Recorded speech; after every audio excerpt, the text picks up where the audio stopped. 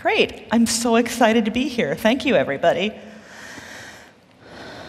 So Nick talked a little bit about me. I do want to point out that the links to all of the demos that I'm going to use, and some extra reading if you're interested, is always down there at the bottom of the screen.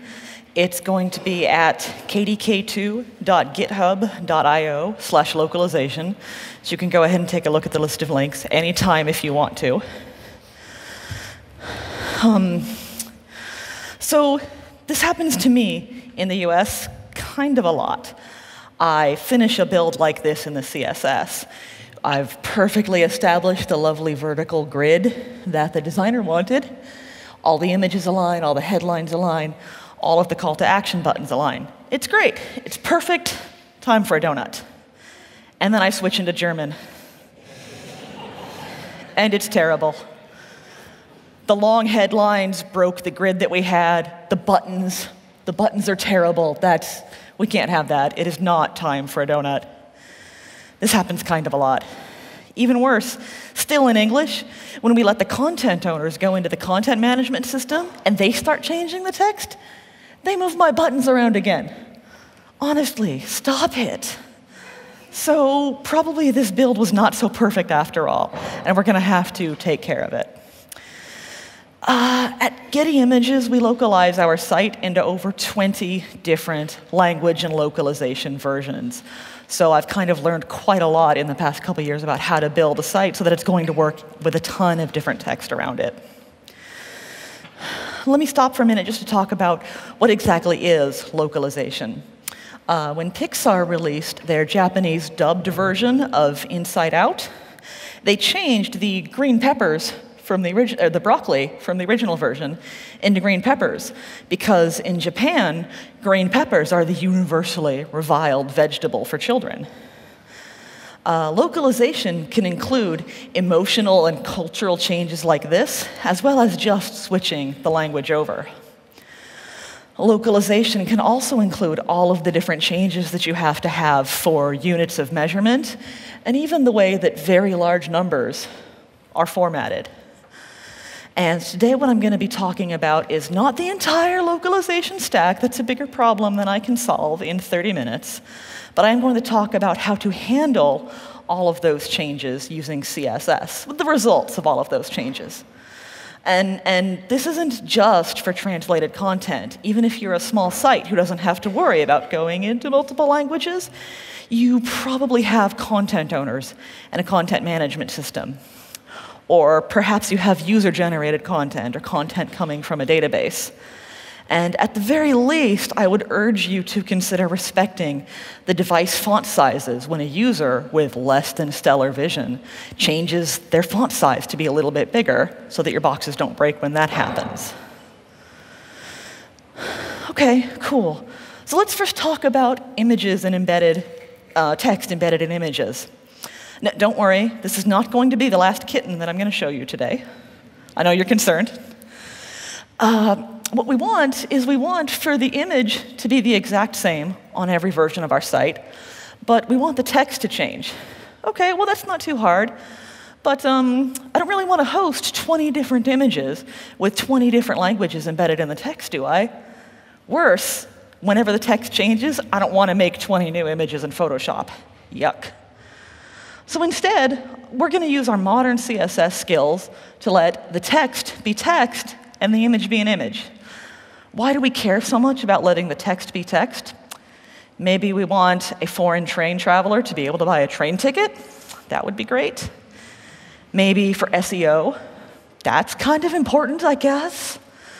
Yeah, so text should just stay text. That would be better. Languages are often much different sizes. Here we have German. It's 3 lines long. German and Spanish are usually much longer than English. Japanese and Hebrew, for example, are often much shorter than English. So we have to worry about making sure that our box is going to be different sizes in both directions.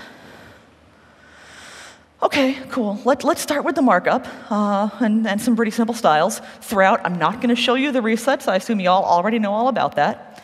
In case you haven't seen it before, the figure is a new element with HTML5. and it is perfect for containing both an image, just an image tag, and a caption, which is the text that's associated with the image. So it's lovely because we can semantically associate our image and its text together. Double thumbs up, yeah. And then we have some not too exciting styling where we set some sizes and the color on our caption image. The first thing we're going to do is we're going to want to position the bottom of the fig caption element to the bottom of the figure element. OK, well, we can do that using position absolute, right? Bottom 0. That close. Let's go to position it to the bottom of the containing of the viewport, the browser window, because it's positioned absolutely for everything. Instead, what we also need to do is to capture the fig caption's positioning context by adding position relative on the parent figure element itself. Thus, we now have the caption at the bottom of the figure element. It's been captured. So cool, cool. Next, let's take care of those pink stripes on the side. That's pretty ugly. The cool thing we can do with this is we can use the CSS intrinsic width module. Now, this is relatively new, so do check the browser support that you use. Earlier, Una mentioned caniuse.com, and that's a great way to see what's supported. You can also use the Mozilla Developer Network to get a good idea of whether the thing that you need to use is supported for your browser. Do use a fallback. In this case, I've used max width 400 pixels, and then that's overwritten by browsers that support it with max width, max content. And what I've set it to be is max content. Nick told a joke using, max content earlier. What this means is it's going to make the parent element's maximum width only as wide as it needs to be to contain all of its children.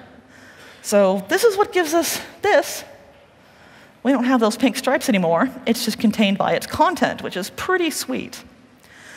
The last thing that we need to do is set a max height and a max width on the image itself so that it can be responsive inside its figure parent. And then we take a look at this in all 3 different languages that we looked at before. We're like, great, that is the exact same CSS for every language, and it doesn't break no matter which language we're using. That's awesome. That's awesome. Good. Cool. There are also ways to use different CSS for different languages. And you've probably seen before how to specify the exactly perfect typographic quotes for an element using the quotes declaration inside Q. We can just stick any Unicode. This is the Unicode for fancy pants opening quote, Unicode for a fancy pants closing opening quote. Any Unicode in there will work. And that's great for default if the majority of folks who visit your site are going to be reading it in English. But in Germany, I'm told that we use different quote marks, those funny little guys down at the bottom. No problem. On the HTML, we can set a language attribute equal to DE. And now, normally, you probably want to put the language attribute on your body element. But in this case, just for demos, you can stuff it on any old element you want. Then this is paired with the language pseudo class in the CSS and different Unicode characters for the quote marks. Awesome. Great. Same thing for Japanese. We want to have different quote marks, so we just match the JP language attribute for the quote element with a JP pseudo class for the quote elements. And you can just paste the marks in there directly if you don't want to track down their Unicode codes. That works too. I mentioned before that this will work with any set of Unicode or any characters.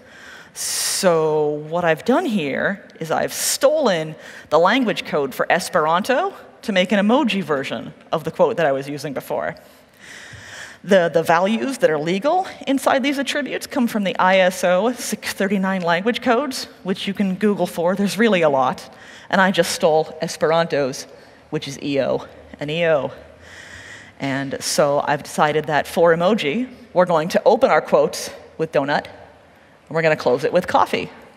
And that's what we see over here, donut and coffee.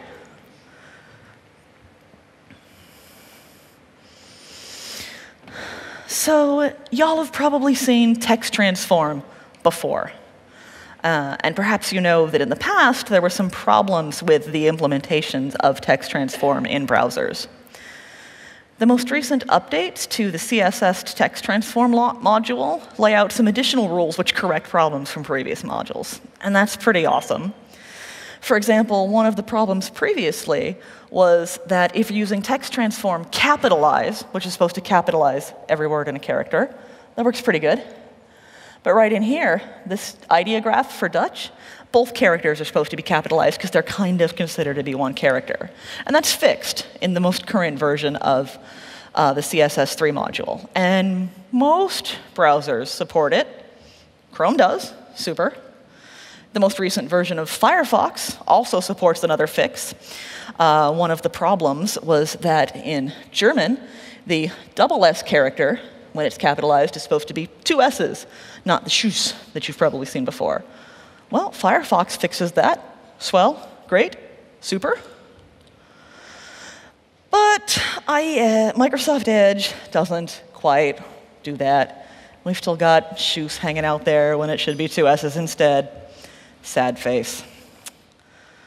So some of the updates are available in a lot of browsers, but not all of them are. And in fact, I would encourage you to be really, really cautious with any use of text transform, period. Because for me, it strays really, really close to the idea of using CSS, which is for styling, to change the content of a language. For example, you probably saw the Wi-Fi password was in all caps because it looked lovely on the slideshow, but when you type the Wi-Fi password in, it's supposed to be lowercase. So probably just let the content owners, the text writers, write what they mean instead of forcing style changes upon them in the CSS. Probably stay away from that. But if you're thinking about using text transform, if you must, check the specs, because it sort of kind of works better than it used to. And that's what we can expect. Now, let's take a look at headlines, which are a fairly common element that you'll see in a lot of designs. In fact, this is a fairly common design that I get from my designer, where they want the headline to be scooched in a little bit from the containing box for emphasis, because the headline is obviously looking much more interesting if it's scooched in from the rest of the text. And it's got a centered call to action button. Cool. Pretty standard. This should not be hard at all. You would not believe how many slides I actually have on this headline. OK, well, the markup's pretty simple. We're just going to start with a section that'll give us a place to throw our gradient on. And the section's going to contain a headline. We're going to put a line break in the headline. And we're going to have an anchor to be our call to action button. So that's pretty cool, yeah? We're going to affect that big fat margin just by stuffing it on the section element. So we've given a side padding of, we've given a top padding of 3 rems and a side padding of 5 rems to scooch everything in. Oh, OK, should be great. Great, yeah, perfect. Time for that donut after all, right? No, no. As soon as we change the window to be a little bit skinnier than before, it starts to look a little odd. And in reality, if you have a responsive site, you're going to see skinnier windows all the time. Also, that German, it begins to look weird again. OK, we'll do better. We'll iterate on this headline a little. So instead of just adding a big giant margin to scooch everything in, let's tone that down a little bit. Or sorry, padding. We're going to change the padding a little bit and make it just 3 rems and 2 rems. And then we're going to give the headline the more specific styling. We're going to make the headline element 85% of the width. And we're going to give it margin left auto and margin right auto, which is how we've been centering elements for years. OK, great. That looks pretty good. Here we are highlighting the element and just showing the padding on the outside. That looks much better. We still have the squeeze effect on the headline. Super. In fact, if we think ahead to what the content owners might do, someone might come along and add a paragraph to this element without even telling the poor developers first. And it's still going to look good because we've scooched in the headline itself instead of trusting that the container is going to take care of the big fat padding for us. God, it still looks a little awkward in German, though. I wish there was something more to do about Fallenhund hanging out down at the bottom there. OK, tangent time. Let's talk about widows and orphans. Has anybody heard of the term widows and orphans before? Excellent, excellent. It's these single lines that are cut off from the bottom of their blocks. This line of text down here at the bottom, that's a widow. And this other line of text all alone way up at the top, that's an orphan. You all know that this came from the days of print and typesetting, when you would move your little blocks around and then squish ink on it. And in CSS, widow and orphan declarations are supported when using page media. When you're using print media type, you can specify how many lines you want left alone at the end of a page or the top of a new page. And that's awesome. That's cool. You can also do it in columns, sort of, kind of in some browsers. These declarations in the CSS should mean that the browser will attempt to rebalance all of the text in the columns so that 3 is the fewest number of lines left alone either at the top or the bottom of any single column. And in browsers where it works great. Currently, it works in Edge 20, that's the current version of Edge, and iOS Safari 8, awesome. Does not work in the most recent version of Firefox or Chrome or OS X Safari. OK, that's fine, that's fine. A progressive enhancement, it's fine. You can just use it, and that'll be fine. But wouldn't it be great if we could use orphans for something else? Like, imagine for me, this is not real, this doesn't actually work. But imagine that you have a bunch of elements like this, more kittens, which are laid out with Flexbox. And at the end, you've got this one little kitten hanging out all alone. It's sad and lonely, and it's much too long, and it looks weird. What if you could specify an orphans declaration on the containing elements? Then the browser would stick these two kittens together because we've specified that the minimum number of children to be rendered after a soft line break is 2. That would be awesome. That would be much better. Are you hearing me, browser vendors? Orphans for other things, pretty please. Thank you. Oh, OK, yay! OK. Yeah, this thing, so. We could also use it to fix our headline. For example, we could declare, it would be great if, we could say that the minimum number of words, things separated by spaces left alone at the bottom of the H1, would be 4. And then the browser would just steal some words above and make it balanced, just like it does for columns. That would be wonderful if we could do it for our headline. Oh, OK. Oh, great! So we can't yet, but maybe someday. That'd be great. OK, there's one. I told you there were a lot of slides about headline, but we're almost done. There's one more reasonably labor-intensive thing that you can do if you absolutely must to take care of line breaks, to handle ugly-looking headlines. In this image, what we have is a yellow line that I drew in there to represent the line break. Remember, in the beginning, I put a hard line break in the markup. We can use this with media queries, and we can hide the line breaks in certain scenarios. Here, for viewports that are less than 500 pixels wide, we're going to display the line break as normal. That's fine, swell, cool. But for wider viewports, the line break still exists. We're just not going to show it. So if you really must force line breaks into your code or allow your content owners to force line breaks into the content that they're writing, you can absolutely show and hide them using media queries. So yeah, that's pretty cool. That's probably the best way right now to handle the ugly headline, but it's pretty labor-intensive, so it's your call. The last thing, so I'm going to go back to talking about the group of boxes, because we have some pretty good fixes for that. What we want, what the comp says, is that we're going to have 3 boxes, all side by side. They're all going to be the same height, and they're going to be nicely aligned. The paragraphs are going to start at the same place, and the call to action buttons are going to start at the same place. Now, back in the day, you might have done this with tables, because when you use tables, you get all of that alignment between rows for free. And that's awesome, but this is not tabular data, so we're not going to use tables. It's also going to look pretty terrible when we need a single column view for a mobile kind of browser width.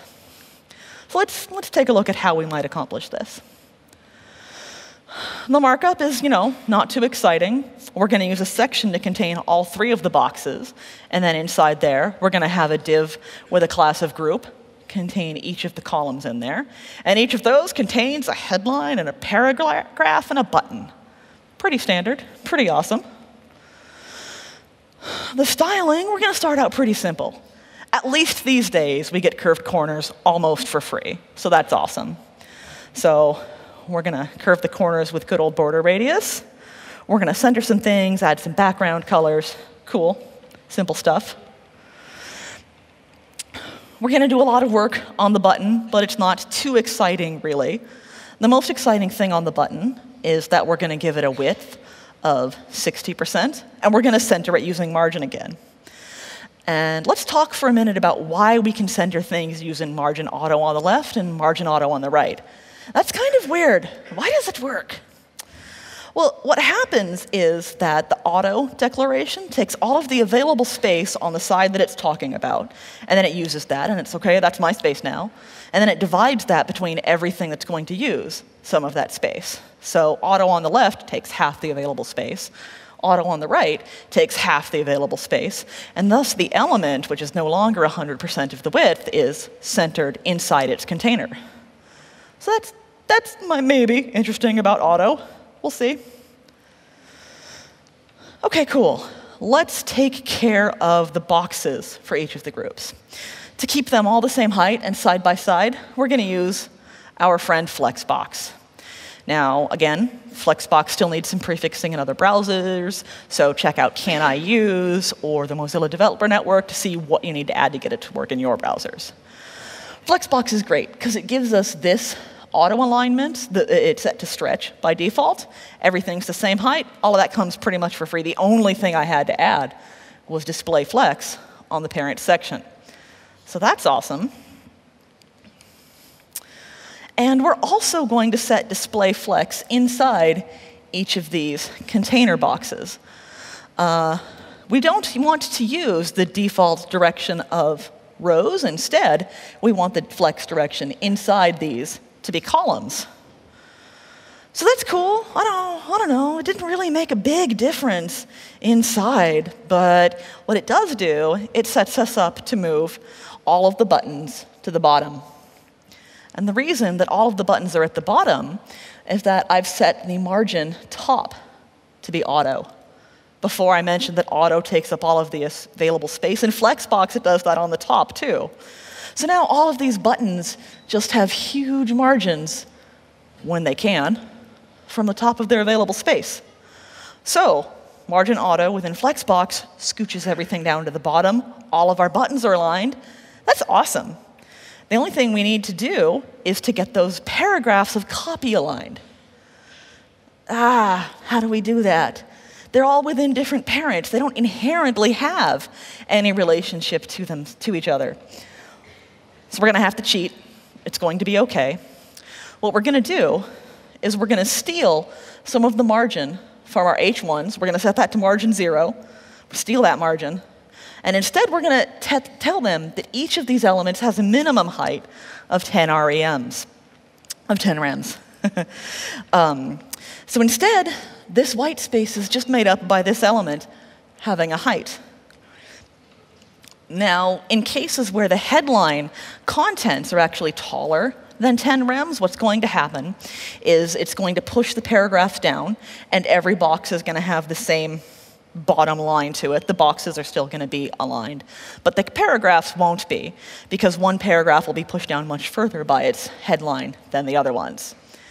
And I think that's OK, Because the alternate option, if we were to use just height instead of min height, would mean that for very long H1 elements, we would be cut off at the bottom when the contents don't fit inside the element. So I think it's better to suffer some layout breakage than to kill content for the users.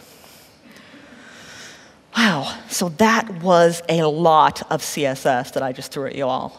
Let's take a look at what we did already today. We looked at how to position a caption at the bottom of its parent, using position relative to capture the containing context, and also how to size it based on its parent using max content, which is very awesome. We looked at how to use the language attribute and the same language pseudo class to do any kind of quote marks that you want. And this will allow you to do any styling that you want different for different languages. If it's necessary for your site, you can increase the Chinese text size, but only for Chinese. We talked about how to use text transform, how it's changed with the recent CSS module updates, and how maybe you want to be really, really deliberate and thoughtful before just throwing it on your headlines. We talked about a wish for using orphans and widow declarations in things other than paged media or columns. That would be pretty swell. We talked a lot about how you can corral headlines down to the page size. I think that the best standard solution is just to give it a different width and center it, but you can also show and hide the line breaks if you really want to. And we also talked about how you can use Flexbox to magically auto-align a bunch of things inside there. Most interestingly, I think, is the way that top margin auto works. So, of course, you can combine any of these techniques as you need to. I think the important thing to think about is to plan for the text size that you put out there to vary, because content owners are going to change it, users who up their font size are going to change it, and even if you include any content that's dynamic from a database or from the users or from translations, that's going to change the size of boxes that you need on your website. So just go ahead and plan for it. Building a robust site that survives the localization process is going to be building a site which handles all of these. So that's what I came to talk about. Again, if you want, you can get the links from kdk2.github.io/localizations, or you can follow me on Twitter, or read about my blog, which I swear really is pewpewlaser.com. I've had that for years. I did not make this up. And so there we go. That's it. Thank you.